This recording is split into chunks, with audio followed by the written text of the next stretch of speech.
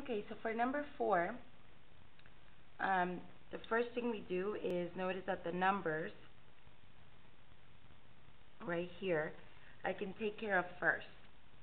This is a division line, right? The fraction is a division.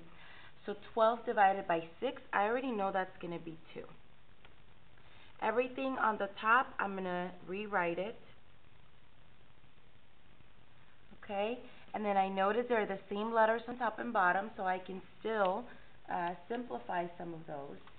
Then the ones on the bottom, remember the rule, bottom up, so I know how to simplify them. So when I move x to the negative 6 up here, I'm going to write it here, but when I move it up, it's going to change from negative 6 to the 6.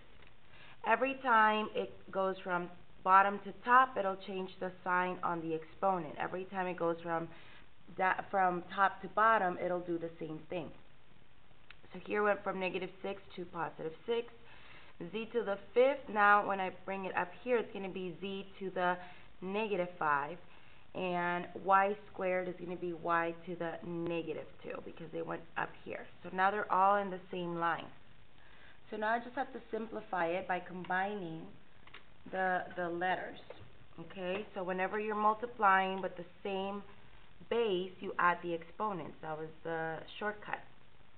So here when I multiply x to the negative 5th times x to the 6th, I end up with x only because negative 5 plus 6 is 1x.